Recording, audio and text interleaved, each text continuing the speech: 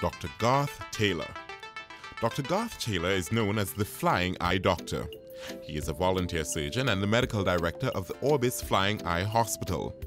Having flown on over 103 Orbis missions and having performed over 3,000 eye surgeries to treat blindness, he is the most traveled eye surgeon with perhaps the most impact across international borders. My interest is ophthalmology. You know, my relaxation is ophthalmology. Born in Montego Bay, Jamaica on April 29, 1944, he knew by the age of 7 that he wanted to become a doctor. The young Taylor was determined to be just like his mentor, his godfather, Dr. Herbert Morrison. You know, one of the things that he did for me was telling me how privileged, you know, I am to have the knowledge and the ambition to want to do medicine, and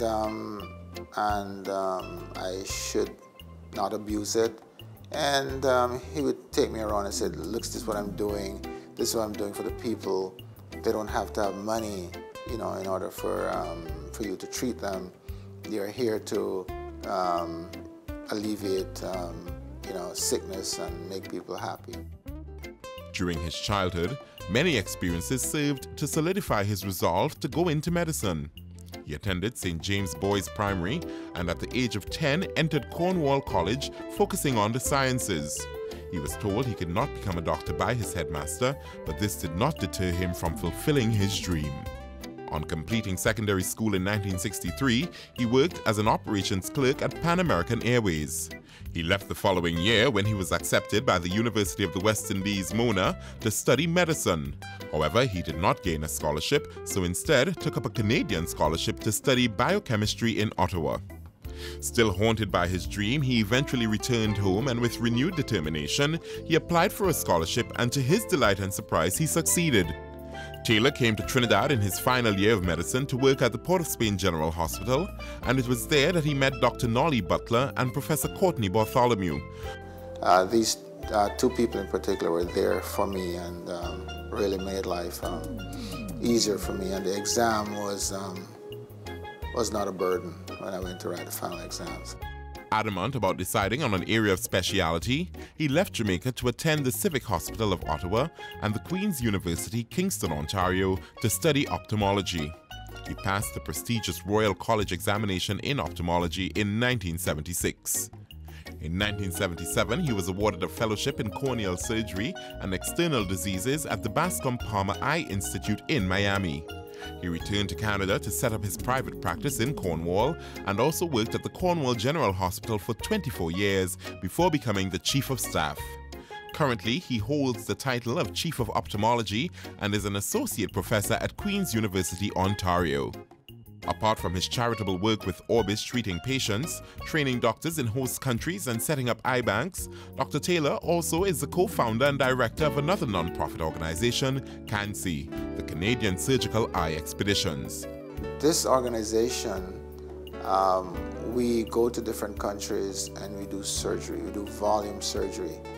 And we find that there was such a need for this type of service. So myself and in fact Dr. Mahabir from San Fernando, very good friend, like a brother to me, and he and I would go to these countries and we'll do in a week 160 to 180 operations. We just go, you know, from table to table and do all this work. When Dr. Taylor is not performing operations all over the world, he enjoys baking Jamaican fruitcakes for friends and family, and he enjoys re-establishing links to Jamaica by playing dominoes, listening to the music, and most importantly, indulging in the best cuisine. I think if I were to interact with a youngster who is not sure, and most of the time they're not sure what they want to do, I would say to them, find yourself somebody that you like. Find yourself somebody that you interact with, somebody that you can relate with, somebody that you trust. Talk with them, interact with them, listen to them, and try to pick the good things out of their lives and to mold your life and And I think the most important thing is do something with your life, make something of your life, and be happy doing what you're doing. And don't do it because you're trying to please anybody else. Try to please yourself, because the peace of mind and contentment has to come from you.